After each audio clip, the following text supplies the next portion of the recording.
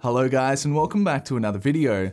Today we're going to be taking a look at an old B-grade Panasonic Toughbook that I bought off of eBay. Now this thing has some problems, but hopefully we're going to be able to fix them.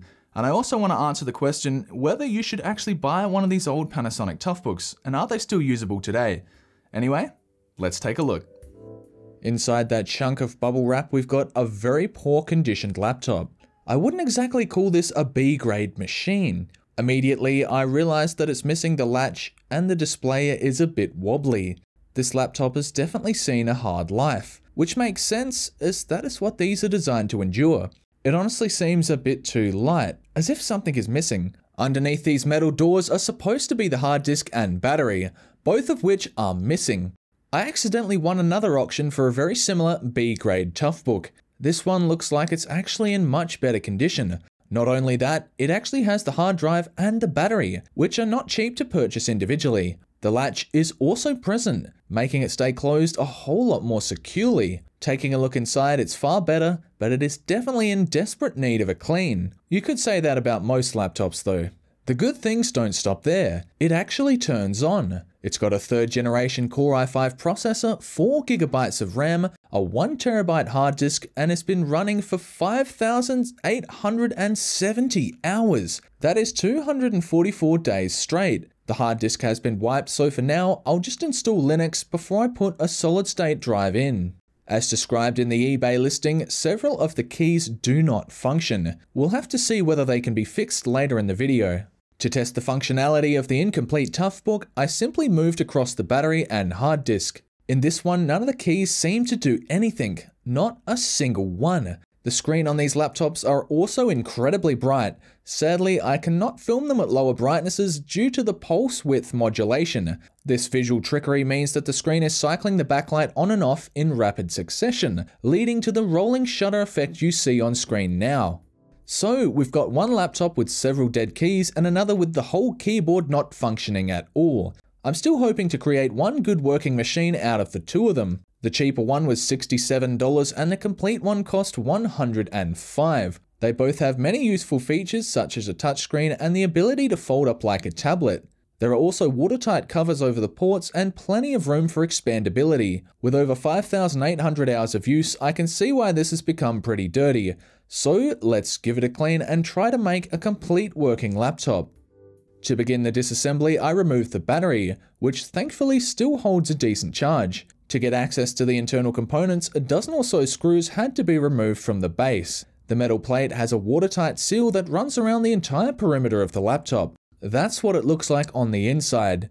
The CPU is passively cooled, meaning no air gets in or out during normal operation. Rubber seals are used pretty much everywhere in an effort to keep out water, dust, and dirt. There's even GPS and cellular connectivity. You can put your SIM card in here. Because the internals have no airflow, it is completely dust-free inside. There's no real need to take it apart further. The processor uses some very good thermal pads, and there's nothing left to clean inside the laptop. The outside, on the other hand, has quite a lot that needs work. I began by wiping down the outer casing with some eucalyptus oil. Years of gunk and grime have built up on here. A bit of elbow grease is really starting to make a difference. All of this dead skin and grime over the battery door leads me to believe they were switching out batteries pretty frequently. A bit of isopropyl alcohol did wonders to remove it all. The 10.1-inch screen is pretty much perfect. I'd say that suggests that it wasn't used as a touchscreen much or at all. A toothbrush was very effective at getting into the hard-to-reach places, and you can bet there are plenty of them on this laptop. I've always wanted to own one of these Panasonic Toughbooks. However, most of the time the older ones still command a decent amount of money. This particular model in complete working condition normally goes for around 350 Australian dollars. Actually a bargain considering this retailed for close to $5,000 about 8 years ago. The keyboard was also held down with some pretty strong adhesive. Clearly they didn't want it to come out. It also looks like I may have accidentally detached the backlight from the keyboard. Not that that matters though. And under this water-resistant flap, we've got the keyboard and backlight connectors. While I had this open, I went through and gave it a good cleaning. Notice the foam that surrounds the display cables as they exit the body of the laptop. To try and flush out any possible corrosion from the keyboard, I bathed it in a shallow bath of isopropyl alcohol. I let this sit for about 15 minutes before draining it off. I also cleaned under the keycaps of the problem keys. We'll have to see whether this had any effect. If you remember earlier in the video, the keyboard in the other laptop didn't work at all. I want to find out why, as I may need a spare keyboard for the other laptop. So now we can see why this keyboard was not responding to any inputs. It simply wasn't plugged in at all. But sadly, it's actually one of these really cheap replacement keyboards. But however, it will work in the other laptop, so we can at least have a fully functioning one. After flushing out the faulty keyboard with isopropyl alcohol, as well as taking off the individual keys and getting under the membranes, they still didn't work, which is kind of disappointing, as a proper, really good quality replacement keyboard is about $100 Australian, and that's more than I paid for either one of these units. So I think what we're going to have to do is put the cheap replacement keyboard in the good working Toughbook and just live with that. Until I can source a working backlit keyboard, the cheap replacement one will work, so I'll use it for now. I'm also putting in a second stick of DDR3 memory, bringing the system total to 8 GB. The 1TB hard disk was well protected inside this caddy. There's plenty of foam to cushion a drop, and what looks to be a fuse with a 115-degree cutoff. My guess would be it stops the hard disk from running when it detects an extreme amount of heat. In place of the original hard disk, I'm putting a cheap Kingston A400 SSD, which will generally make the laptop feel a lot more zippy. This can be slid back in and will be done. I ended up installing Windows 10, but what I really want to know is just how durable these Panasonic Toughbooks are.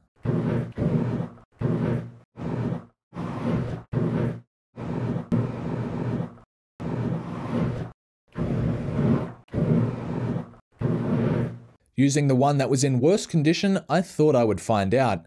I generally wouldn't recommend hosing down your laptop. Not after letting it dry out in the sun, I put the SSD from the other machine in here and it still worked. I wonder what I should try next. Sometimes you may leave your laptop sitting in the driveway. Well, how does one of these fare getting run over? Surprisingly, the hinge is just as solid as before, and when powered on, it once again still works fine. What if you dropped your laptop off a ladder onto concrete? Again, and again, and again. Those are some solid hits against the ground. Most of the corners are now dented inward, which I guess isn't too surprising.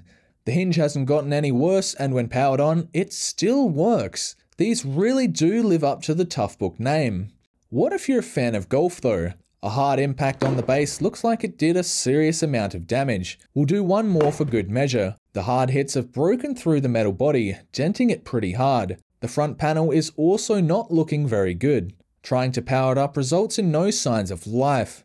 And opening it up, I can see that I managed to bend the Wi-Fi card and the motherboard underneath. As a result, it no longer works.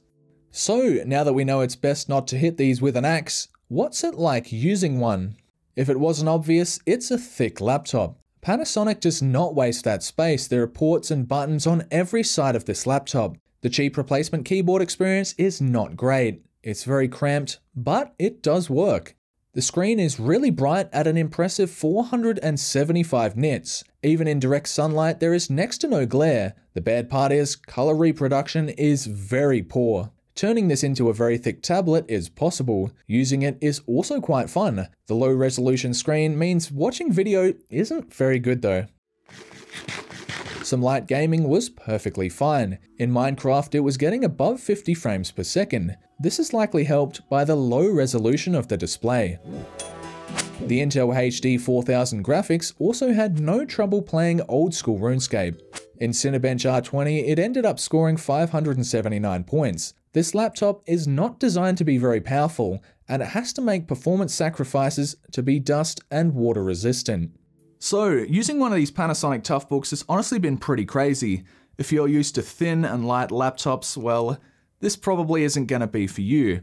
But if you value durability, weather sealing, and really good viewing in direct sunlight, then maybe this is one for you.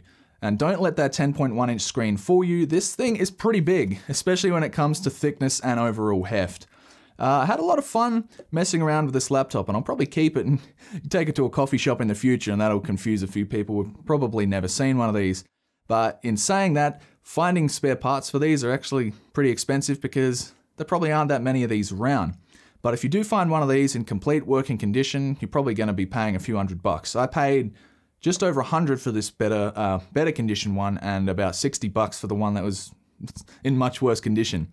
But anyway, had a lot of fun making this video, and I hope you appreciated me trying to destroy the other one of these laptops. It sort of killed me inside doing that. Anyway, if you like this video, feel free to leave a like, and if you want to see more, definitely consider subscribing. I'll see you in the next video.